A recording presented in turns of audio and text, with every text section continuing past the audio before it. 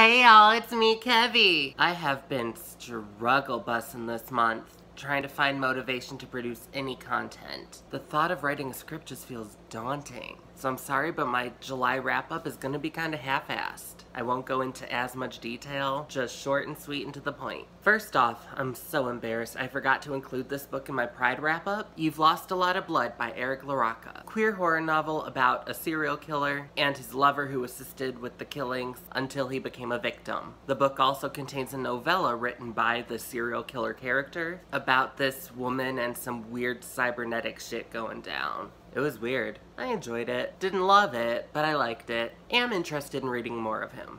I started July reading The Fire Next Time by James Baldwin. This is an excellent essay about racism in America, and I love how unabashedly he calls out white folks.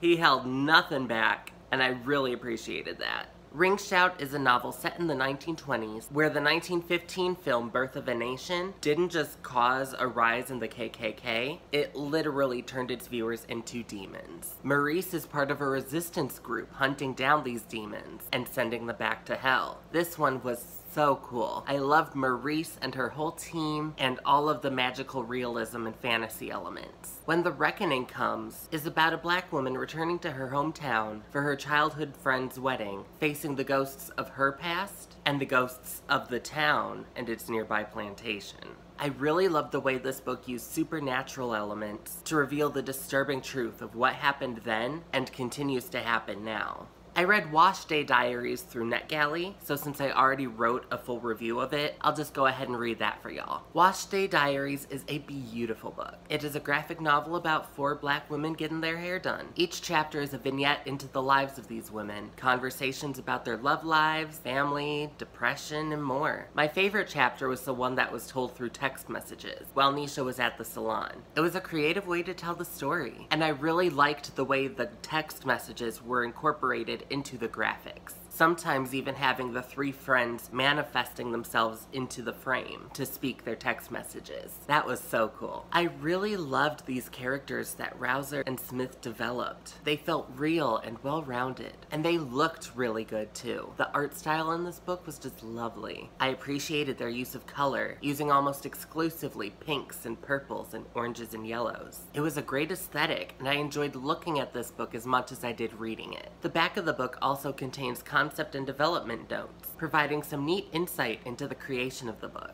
It was fun getting to peek behind the curtain at the process of making a graphic novel. My main takeaway from this book is that friendship is family. Friends who are there for you in your time of need, whether it's to help you do your hair or protect you from a harmful man, they are as much your family as your blood relatives. Sometimes even more so. Friendships like those seen in this book are rare, and they are beautiful and should be cherished. Overall, I loved my time reading Wash Day Diaries, and I would recommend it to anyone. I read one nonfiction book this month, Fearing the Black Body, The Racial Origins of Fatphobia. I learned a lot from this book. It went all the way back to the 1500s pre-Renaissance, looking at the evolution of white perceptions of black women's bodies and the ways in which those misconceptions persisted and evolved. I wasn't expecting this book to be so academically written, but it was very well researched and educational. We also had the next installment in our Discworld group read with Scott, Rosie, and Katya. This time we read Guards, the first book in the City Watch series. This book, more than any of the other ones we read, was very traditional fantasy with fighting dragons and shit, and that is so just not my thing. I still really enjoyed it, but it's definitely my least favorite Discworld book so far. I did love that the Librarian was so heavily involved in this one. He seems to be in most books, but a lot of times he's just in a scene or two, or just mentioned in passing. So it was great to spend so much time with him and seeing the ways different characters interacted with him.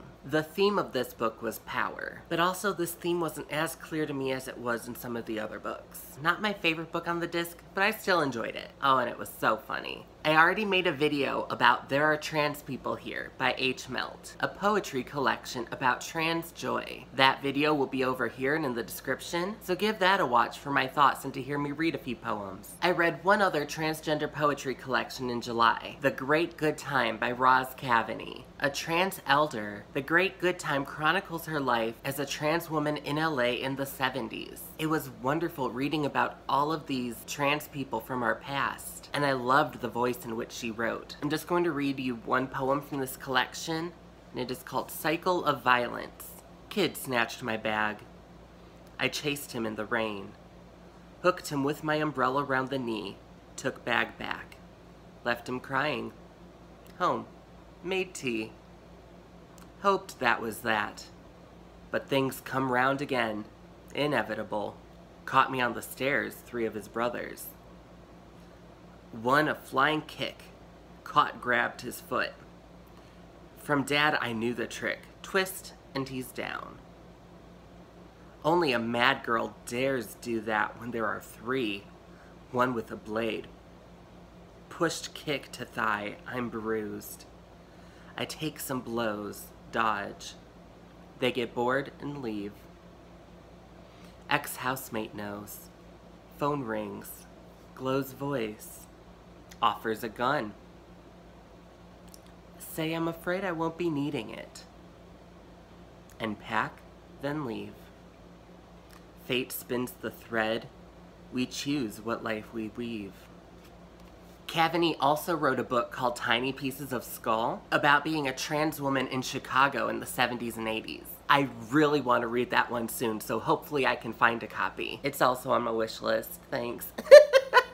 I tried listening to The Memory Librarian by Janelle Monáe, and I really wanted to love it, but I just wasn't feeling it. The first story was fine, and then during the second story I just struggled. I think it could be because each story has a different co-author. I love the idea of a book companion piece to Janelle Monáe's Dirty Computer album, and other people seem to be loving it, but since the first of the 4 stories was just okay to me, it didn't seem worth continuing. Most of my notes about this next book were written pre-Slump, so this will be a normal length segment as well. Akwaeke Emezi has been one of BookTube's darlings for years. Y'all really love them, but I hadn't read any of their work until this month, when I read their most recent release, You Made a Fool of Death with Your Beauty. This book is a romance, which is a genre Emezi hasn't done before, but from what I've heard, they're not one to stick to any genre and hop around a lot. This book is about a woman getting back into the dating scene for the first time since her husband died 5 years ago. She starts seeing this guy, and then she meets his friend and starts seeing him instead. Then the friend takes her home to meet his family, and she meets the friend's father, and he is the love interest of this book. I really enjoyed my experience with this beautiful book. I loved the protagonist and her love interest and the ways they bonded over cooking and their loss, and they were supportive in each other's endeavors. The book certainly followed a lot of traditional romance tropes, so it can be pretty predictable, but I didn't mind the predictability. It's familiar and comfortable. Wasn't a fan of all of the tropes that they used though, like the will they won't they thing. Like the 2 of them are obviously interested in each other. What are y'all doing? Just get together already. I much prefer when they get to that point faster, and then we can see their relationship progress from there. And there are certain moments in romance novels that can make me kind of spiral mentally. Had a moment like that in this story. I'm not aware of the exact moment or sentence that caused it, but it was either during or immediately after the first kiss.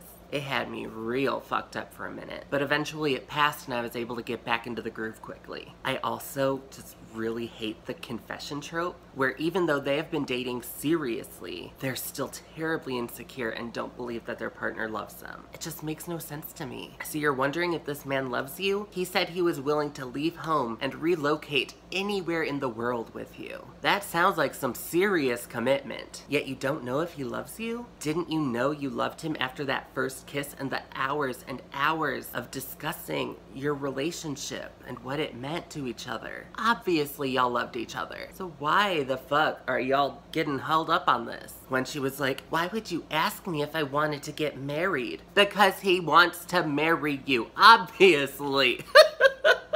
Stop being obtuse. Oh, I hate that shit. But yeah, apart from a couple of those kinds of tropes, I really loved this romance novel. But what I loved most about my experience with this book was the audiobook narrator, Bonnie Turpin. Y'all, her voice was lovely. And when she voiced the male characters with their deep Caribbean accent, oh, she sounded so good. Straight up, as soon as I finished it, I went and saved all of her other audiobooks because I want to keep listening to her. Next, I listened to The Deep by Rivers Solomon. I've wanted to read this one for a long time, and the premise sounds great. In the Atlantic Ocean, there's a race of mermaids, descendant from African women who were thrown overboard off slave ships. Their origin is horrific, so they collectively choose to forget their past, selecting one individual mermaid to retain their entire history. Now the mermaid who's holding this history is really struggling with the weight of this burden and longs to be free from it. This story was sublime. I loved the way it was told and the civilization that Solomon developed. I was also surprised that there was a romance element in this book, and I actually really enjoyed that part of it. Oh, I'm so glad I finally got to experience the deep.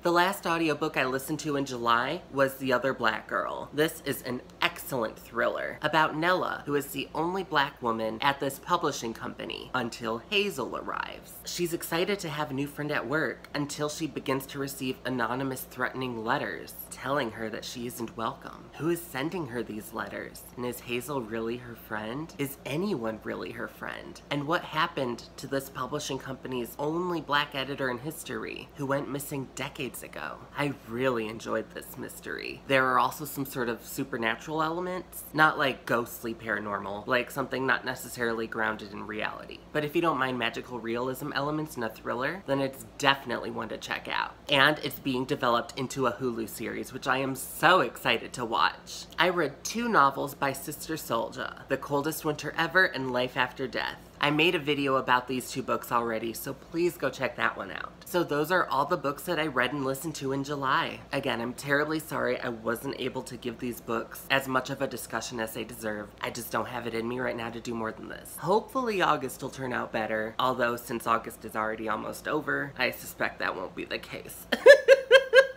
So tell me, which of these books caught your attention? Tell me your faves in the comments below. Thank you all so much for watching. Don't forget to like and subscribe. And if it pleases and sparkles, I'll see you in the next video. Mwah!